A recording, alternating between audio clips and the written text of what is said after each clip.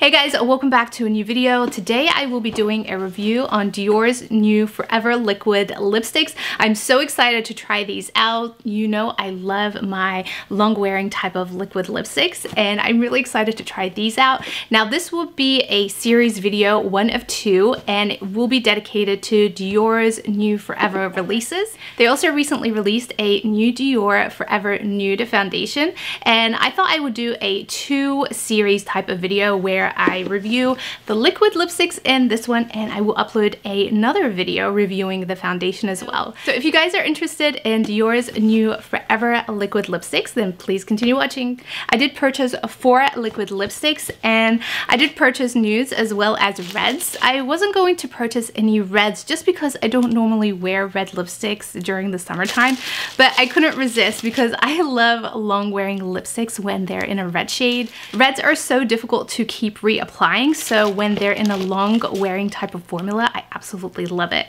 So these are the 4 lip shades that I purchased, and it also came with little gifts. So let me show you guys what they sent me.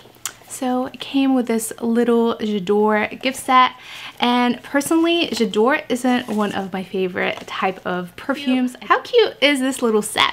It comes with a little mini J'adore parfum and also a body milk. Yeah, it's a body milk.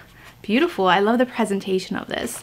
Oh, I wish I loved this perfume. I just don't really enjoy the scent that much, but I will keep it and gift it to someone. And then we have the stars of this package, the Forever Liquid lipstick. They do come in several different shades, so I purchased 2 nudes as well as 2 reds. So I'm gonna go with the lightest to darkest. This one is in shade 458 Forever Paris. This looks like a gorgeous shade. These are so pigmented. Beautiful. It has a sheen to it. I am really surprised. I thought these would be completely matte. The next shade is in 558 Forever Grace. So this is Forever Grace. Very beautiful shade. I really am loving both of these shades. Then we have 760. This one is in Forever Glam. This is a gorgeous red shade. Ooh.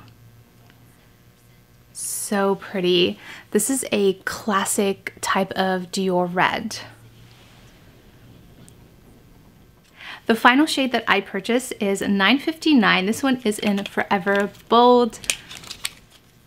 Let's see if it's as dark when I swatch it. Oh yeah. This is very dark. So pretty. This will be perfect during the fall season. Here are the swatches.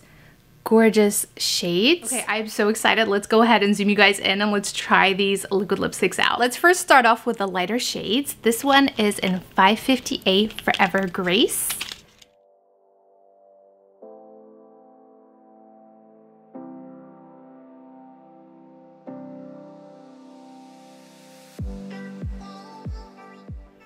This is so gorgeous. And they're so comfortable to wear as well. They definitely do go on matte, so they do lose that sheen once they dry down, but so gorgeous. I am in love. I also really love the applicator to these liquid lipsticks. So I don't know if the camera is going to pick it up, but you can see a little dip in the applicator, and that allows for more lipstick to kind of pool in there. So when you apply, you don't have to kind of dip back in to the pot. So beautiful, and I love the tip. It makes it so much easier to apply the lipstick. I've had this on for about a minute now, so let's go ahead and see. So just stamping it, nothing comes off.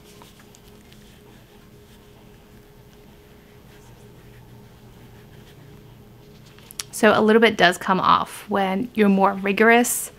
So let's see, since this is a 2 series type of video, when I go ahead and do a wear test of the foundation, I am definitely going to do a wear test or a full day wear test of the lipsticks as well. But for now, I just wanted to show you guys the shades. Now we're going to try number 458 in Forever Paris. This is actually lighter than the one that I previously tried on. And if you guys are wondering, I just used regular micellar water on a cotton pad and removed the lipstick. And even though it was a little bit difficult to remove, it wasn't too bad.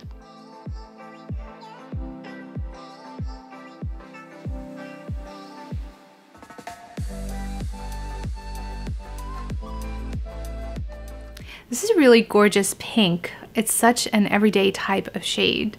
I love it actually with my makeup today. It looks gorgeous, very, very pretty. I think this might be one of my favorite shades for sure. I just really love those nude type of neutral shades on my lips. I feel like I use these all the time. This is so pretty. I really love this. Next, let's try out the red shades. Now, as you can see, these lipsticks definitely are staining my lips and they are getting a little bit harder to remove. So I feel like as these dry down, they kind of become more long wearing, which is exactly what they should be doing. So let's try 760. This one is in Forever Glam.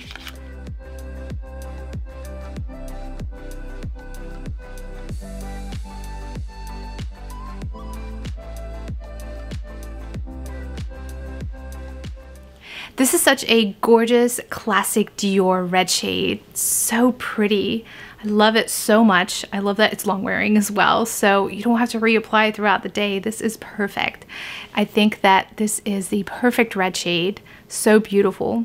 It's definitely messy to remove these lipsticks, but let's go ahead and try this last lipstick. This one is in 959 Forever Bold. This is the darkest shade that I purchased.